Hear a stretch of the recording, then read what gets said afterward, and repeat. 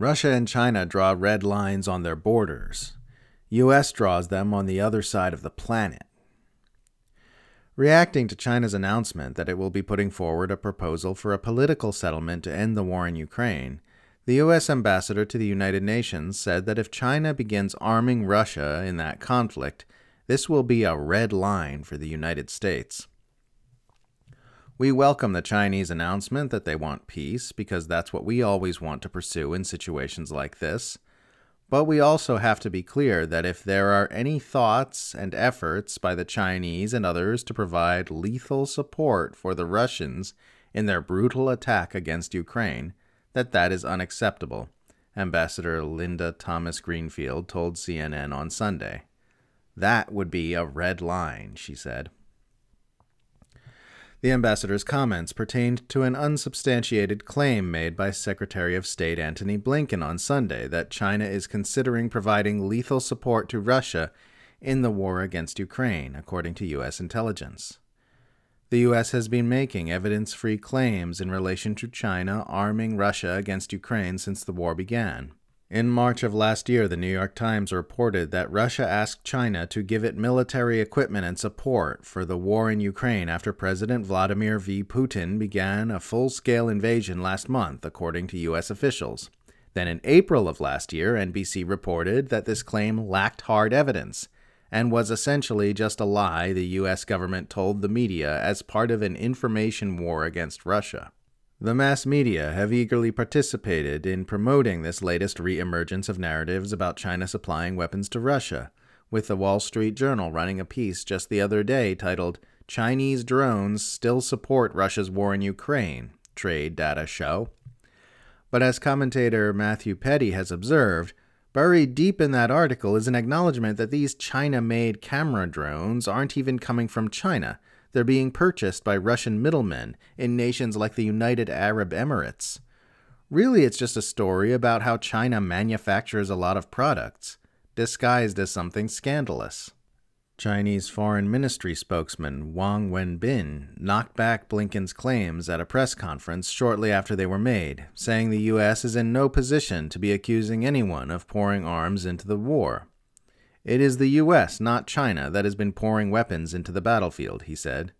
The U.S. is in no position to tell China what to do. We would never stand for finger-pointing, or even coercion and pressurizing from the U.S. on our relations with Russia.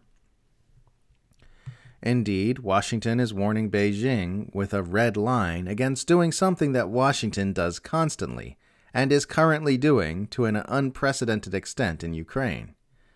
The U.S. sends weapons to proxy forces all over the world, including to Saudi Arabia in facilitation of its mass atrocities in Yemen, to al-Qaeda and its aligned forces in facilitation of the Western Dirty War in Syria, and to Israel in facilitation of its apartheid regime and its non-stop attacks on its neighbors.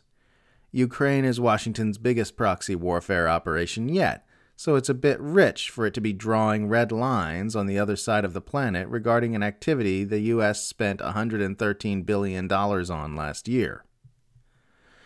And that's the major difference between the U.S. and nations like Russia and China.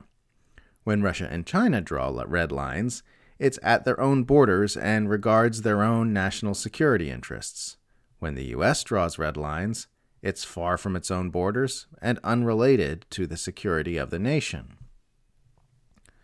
During the lead-up to the invasion of Ukraine, Putin warned over and over again that the West was taking Moscow's red lines on Ukraine neutrality too lightly, and Washington brazenly dismissed those warnings while continuing to float the possibility of future NATO membership for Ukraine. "I don't accept anybody's red lines," President Biden told the press in December of 2021 when asked about the warnings.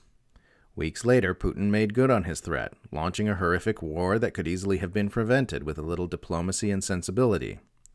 "This is that red line that I talked about multiple times," Putin said. "They have crossed it." Similarly, Beijing has been using the phrase red line with regard to Taiwan and the U.S. empire's rapidly escalating provocations on that front. China used it multiple times last year, warning against then-House Speaker Nancy Pelosi's visit to the island, which Beijing regards as an egregious violation of Washington's One China policy. As anti-war's Dave DeCamp frequently notes, this marked the beginning of a new level of hostilities from Beijing, which now sees frequent military crossings of the median line between Taiwan and mainland China that weren't commonplace before. Whether you agree with Moscow and Beijing about their red lines or not, you must concede that there's a very big difference between the way they draw them and the way the U.S. makes use of that concept. Russia and China are issuing these warnings about areas immediately adjacent to their own territory, while the U.S. issues them to anyone it likes about what they are permitted to do with their neighbors, even when the U.S. itself engages in those very activities all the time. Washington literally thinks of this entire planet as its territory. It believes it is its divinely bestowed right to issue decrees about what may and may not be done anywhere in the world, and that any transgression against these decrees is an act of aggression against it. We see this evidenced in the way U.S. officials talk about the world. Just in January of last year, President Biden said that everything south of the Mexican border is America's front yard.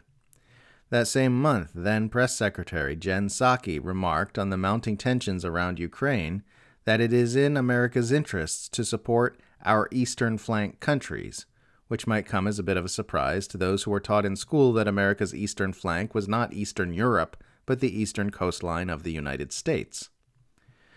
You'll see the imperial media refer to things like the vague prospect of China maybe someday building a military base in the African nation of Equatorial Guinea as a menacing encroachment upon America's backyard. It's just so crazy how the U.S. government has the temerity to publicly rend its garments in outrage over foreign nations making demands about what happens in their own borders when it continually makes demands about what happens everywhere in the world. It wails and moans about its enemies asserting small spheres of influence over former Soviet states or the South China Sea, while it itself asserts a sphere of influence that looks like planet Earth. Whenever you point out how the U.S. is the worst offender in any area it criticizes other governments for, you'll find yourself accused of whataboutism. But what this actually means is that you have highlighted evidence that the U.S. does not play by its own rules and does not actually value the issues it's trying to moralize about. The U.S. is not trying to stop foreign nations from bullying and dominating their neighbors. It's trying to bash out more space so that it can bully and dominate the world.